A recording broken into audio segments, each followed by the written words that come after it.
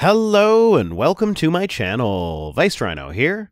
Today, we're continuing on with Ian Juby's presentation, in which he said he had physical evidence against evolution, and then followed that up with an attack on Darwin's credentials and status as the discoverer of evolution, rather than, the physical evidence. Hopefully today, we'll actually discuss some science instead of me just having to explain why it doesn't matter who first thought of evolution or what their qualifications were. So let's go!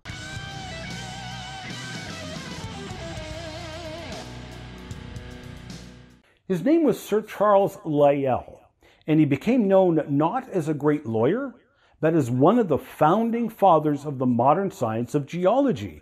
Okay, so I just realized that with all the stuff I skipped, that statement will come across a little bit weird.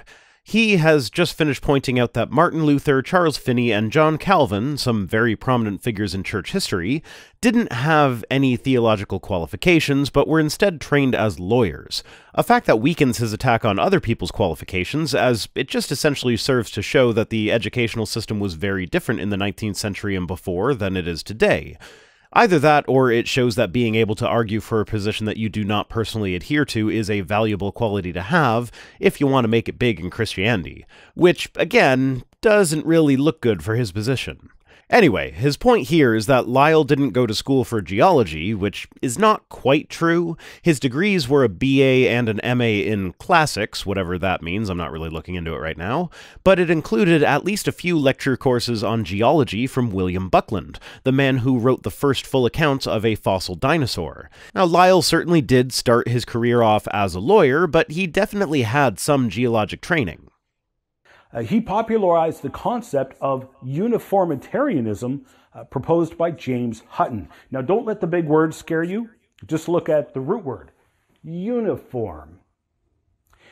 It was the idea that all geological processes were uniform, gradual and slow, with no catastrophes.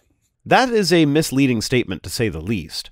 Originally, uniformitarianism was the idea that the processes that are responsible for the major features of the Earth's surface were slow and gradual. The way you phrased it makes it sound like they denied that catastrophes even happen, which is just flat out not true. They just didn't believe that catastrophes played a part in geology. For a while, uniformitarianism won, but in the 20th century it started to become apparent that catastrophes that may be infrequent in terms of human lifespans are relatively common when looked at over long periods of time, so we begin to recognize the impact that catastrophes could have on the geologic record. So now we use what some have dubbed catastrophic uniformitarianism as a combination of the two models.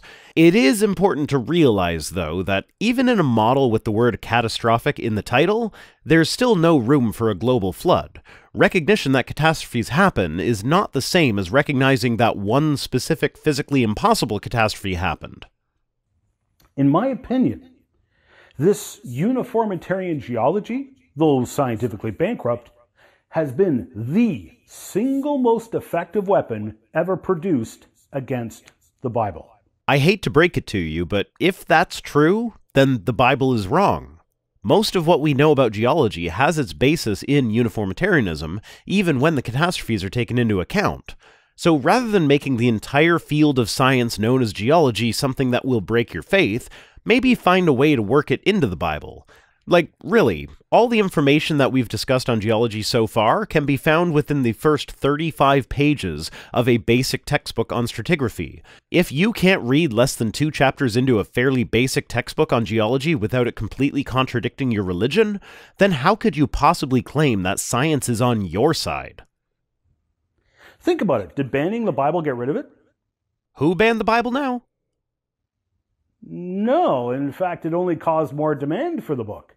Did burning the Bible get rid of it? Nope. Only made people want it all the more. Okay, sure, that's like the old-timey version of the Streisand effect, where an attempt to suppress knowledge about something has the opposite effect and brings that thing to more people's attention. But what Bible bannings and burnings are you even referring to?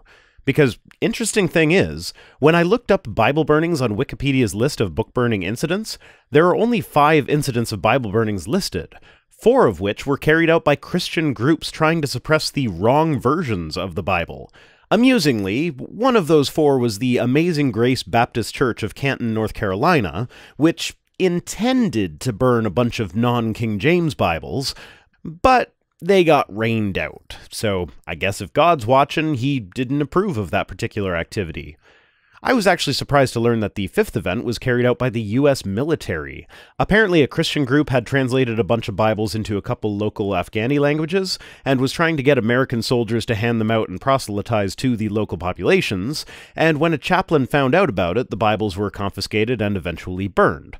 Though, I feel like that burning was more just a method of disposal rather than a direct attempt at disrespect and censorship, but even then, the vast majority of American military chaplains are Christian, so odds are that was carried out by Christians as well, though certainly the military is not supposed to be a Christian organization.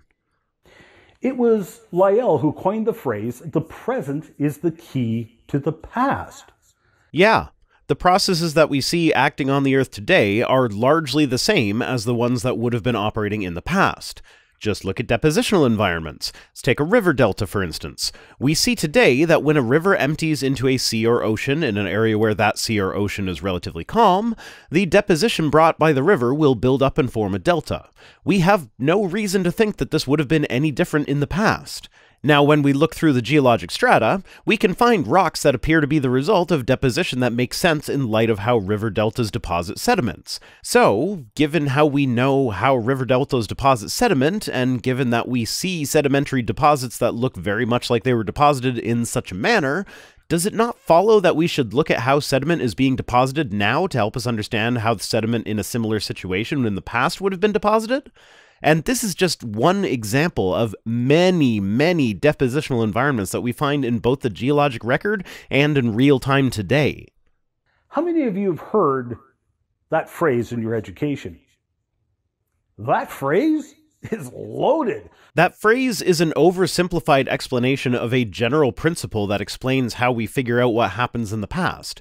You want to talk about loaded? You spent the first half of your video baselessly attacking Darwin's education as if that had any relevance to the theory of evolution as we understand it today. That's loaded. How many of you have seen a global flood recently? No one. And I know where you're going. The global flood was a one-time thing, so how can we possibly use the present as a way of understanding how the flood would have worked? The answer is because we do know how floods behave, because we do see floods in the present. It's mostly a matter of scaling it up. And we know how sediment behaves in a flood. In fact, most creationist geologists even acknowledge the different depositional environments that we find. They just try to make excuses as to how they all could have formed during a flood, and then they try to present the dry depositional environments as if they were actually underwater somehow, even when there's no actual evidence for such claims. My point is, creationists use the same principle when it suits them, only attacking it when it doesn't give them the results that they like. Notice that with that one simple, easy-to-remember phrase, he just disqualified a global flood from history because he argues that only present-day processes are allowed to interpret the past. Well, thing is, it wasn't just that one simple phrase. There was also 3 to 4 volumes of Principles of Geology, depending on which edition you have, and 1 to 2 volumes of Elements of Geology, again depending on the edition, where he went into at least a little bit more detail than that one phrase as to why that position is tenable, not to mention all of Hutton's work that led him to that conclusion in the first place. You see, one tactic that lawyers use is to not attack their opponent's case head-on. Says the guy 45 minutes into a series on why evolution is wrong, who still hasn't actually provided any reason to believe that evolution is wrong, instead choosing to level personal attacks against a few prominent people who accept evolution. But rather to provide a believable, alternate explanation for the facts. If you have a murder case with all kinds of evidence pointing to your client as the murderer, you would try to come up with a different story of the events which explains all the facts, which does not even involve your client. Okay, are you suggesting that evolution was invented by a geologist lawyer specifically to undermine young Earth creationism even though he knew it wasn't correct, and that the scientific community has been on board with this plan ever since? You said you had physical evidence. We're more than halfway through your video. Present some of that instead of attacking credentials or methods of long-dead scientists. A powerful psychological part of that tactic is to never mention your opponent's arguments or case. because you are trying to distract the jury from your opponent's case. Well, then I guess my channel, which directly tackles creationist claims and takes creationism head-on while being completely honest about this fact, must not be doing a very good job. Now, this is an excellent legal tactic, but is it scientific? Hardly. Again, says the guy who has spent this entire video, and most of the last one, doing nothing but personally attacking prominent people who accept evolution, rather than actually providing evidence for creation or against evolution. Like, we haven't even gotten to cherry-picking and quote mining yet. You have not said a single substantive sentence in this series yet. Notice, he ruled out possible scientific conclusions from consideration and ruled out huge amounts of scientific evidence from the research and modeling before the scientific hypothesis was even formulated. So you claim. I know it's unthinkable to creationists, but I'm pretty sure that he didn't start his career in geology off with the statement that the present is the key to the past. That was his conclusion after examining the evidence. But that's not how creationists do things, so they have a hard time imagining anyone else working in that way when they themselves can't. The present cannot be the key to the past because present-day processes cannot explain what we find in the geological record. You have got to be kidding me. Like, if you're going to admit that looking at the geologic record is how we would determine whether or not the processes that we see happening today could be responsible for what we find there, how can you possibly assert that Lyell started off with the assumption that the present was the key to the past instead of coming to that as a conclusion? Maybe, just maybe, he looked at the geologic record and realized that what we see happening today could be responsible for what he found there, and so he concluded as the result of his observations that the present is the key to the past. I would instead contend the Bible is the key to the past. A book that is demonstrably wrong when it comes to science on a number of occasions, and history for that matter. Tell me, when in Roman history did any emperor conduct an empire-wide census that would have had people traveling to the birthplace of their ancient ancestors? Oh, that was never done because it would be functionally, physically, and logistically impossible? Well, the Bible says it happened, so it must have happened. Now, including it as the frontispiece of every edition of his book, he obviously considered this site significant to his new history. Yes, the reason he included that picture in his book was because it is an excellent demonstration of one of the ideas his book was presenting. At the time, most geologists just accepted that the Earth was largely fixed. Nobody thought about the idea that mountains could grow, they were just there. That site shows evidence of having sunken and then having been uplifted. Notably, the markings that clams made on the columns, which stopped abruptly near the bottoms of the pillars. This is because sediment from the ground washed up against the pillars in a way that indicated that it was not brought in by flooding, but by a depression of the land that the pillars are on. With the observation that this area of land could sink into the water and then rise out of the water again, it now becomes possible to conceptualize the idea of mountains forming if the processes that cause such elevation could continue for long periods of time.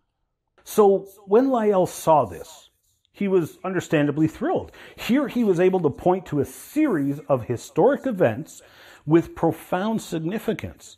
You see, in his day, everyone knew that the layers of rock we find all over the world were all the result of the great flood of Noah.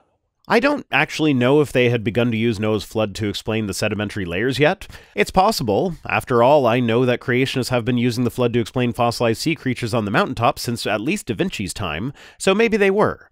But it doesn't matter. Lyell was working in the infancy of the geologic sciences. There were many different camps that believed many different things. Any of them could have come out on top had they ended up being true. But Lyell's explanations withstood the test of time, while others did not. I wonder why creationists don't champion William Buckland's geologic ideas. They included a Noachian flood. He even published a best-selling book explaining his views of geology in light of the biblical accounts.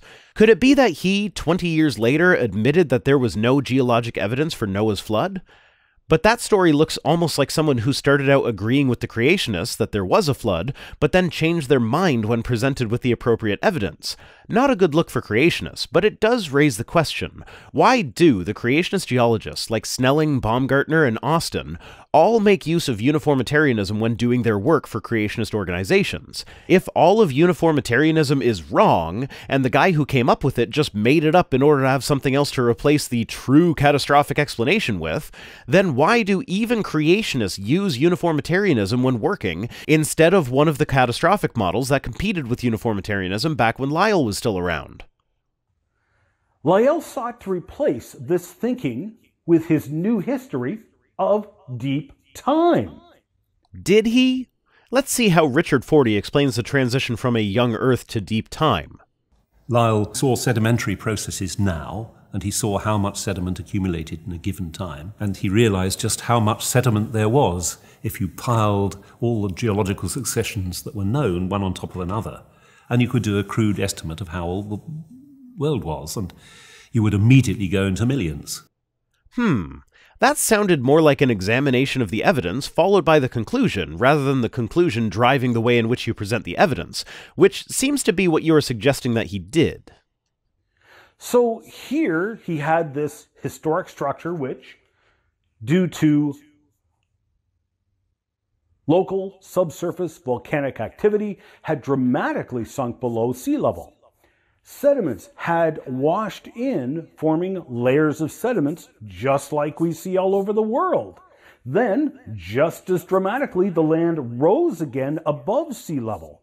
So we didn't need a whole worldwide flood to produce these sedimentary layers we see all over the world. You completely missed the point of using that area as an example. It wasn't that floods can produce sediments. In fact, we know that they can and do. Specifically for that picture, it was the idea that the very land itself could sink and then rise again. That was a revolutionary idea that completely changed how geologists looked at the world, and that location is an exemplification of that idea. It could be done with subsidence. He argued that, contrary to what the Bible says, the seas didn't rise, the land sunk. No.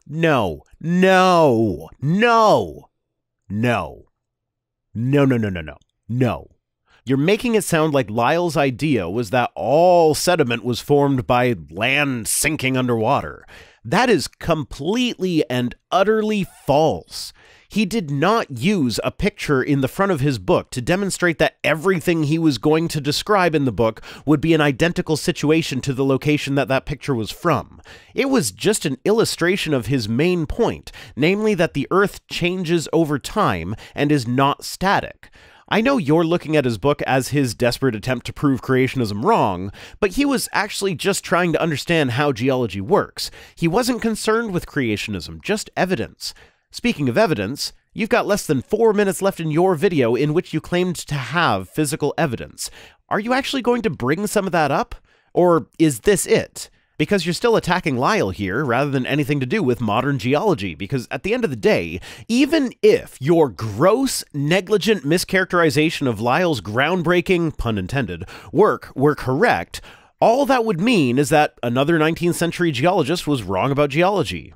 How does that do anything to disprove or discredit anything about modern geology? Now, there was, several problems with Lyell's proposition. Number one, if you sink the land below sea level, what do you get? A flood. No, it's not actually physically possible to sink all the land on the planet underneath sea level at any one time, because there isn't enough water for that to happen. Secondly, this dramatic subsidence of the land was catastrophic in nature, in complete contradiction to the deep time Lyell was trying to claim, and a perfect example of historic catastrophe. Wow. Just wow. I haven't read Lyell's Principles, so I'm not going to fault you for not having read it either, but you don't even seem to have read just a basic summary of it. Like, Lyell didn't propose anything like that anywhere in it. So, yeah, good job knocking down that straw man, I guess. Now, go do some homework and come back and address some of the things that geologists actually believe happened, like the layers of sediment all through the Grand Canyon that show evidence of multiple inland seas having covered the area and then receded, the semi-arid environments found in the top layers, the evidence of organisms having gone about their normal lives, building burrows and such, right in the middle of the record that you claim was created in a massive catastrophe that wouldn't have allowed them to build burrows and whatnot. That's it for this one. Today's comment of the day comes to us from Foppish Dilettante, who says, "My toaster failed to stop toasting my toaster pastry, and it suffered apoptosis." I have nothing to add to that. Thanks for watching. Special thanks as always to my patrons, Jerry the Berry, David Schinkel, Lynn Dobbs, Mark McManus, What Jesus, and all the rest, who are the ancient Greek nutjobs who laid the groundwork for the modern science that is my channel. If you'd like to prove evolution wrong for having come up with it before it was cool, you can support the channel for as little as $1 per week over at patreon.com/ViceRhino. Other ways to support the channel, such as direct donation or my Amazon wishlist, are linked in the description, as well as my social media accounts and my P.O. Box address. See you next time.